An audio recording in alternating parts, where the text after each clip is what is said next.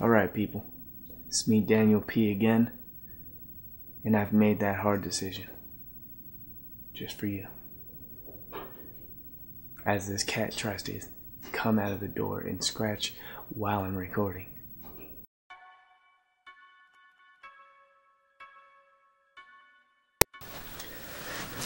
Alright, like I was saying, I made that decision. Which album is better between Kissland and Beauty Behind the Madness? Let me grab the envelope. Pretend I'm opening it.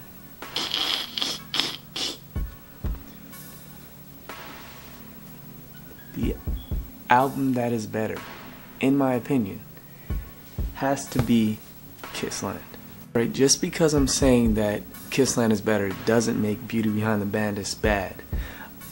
I'm saying that when I listen to both of those albums, things to both of them appeal to me. They're very different albums and they're very different sounds. I feel like in Beauty Behind the Madness, The Weeknd was just experimenting and going for different sounds, and they still sound really good with what he did, and I really like that album.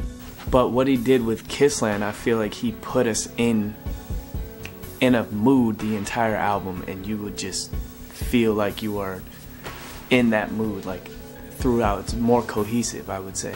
With Beauty Behind the Madness, I just feel like it was a bunch of samples of, hey, I could do this sound, I could do this sound, I could do whatever sound you want, and it'll sound good and you'll like it, which is what he did. Like I'm saying, I'm not shitting on Beauty Behind the Madness because it was good. He gave us some of the old Weeknd, not the old Weeknd, but what we're used to hearing from the Weeknd, and then he brought some new Weeknd in, and it still sounded good. It's a really good album. I love that album.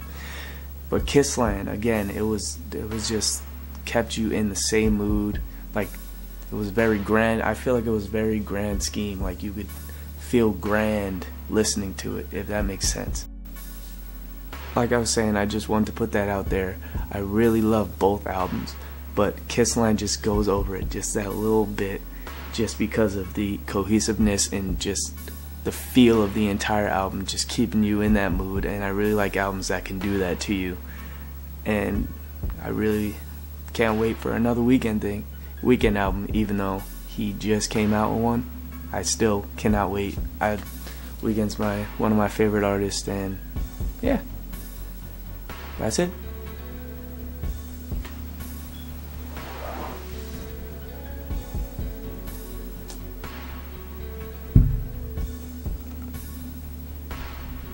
Bye, Felicia.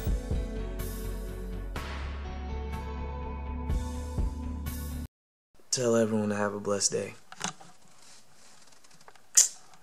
Tell them.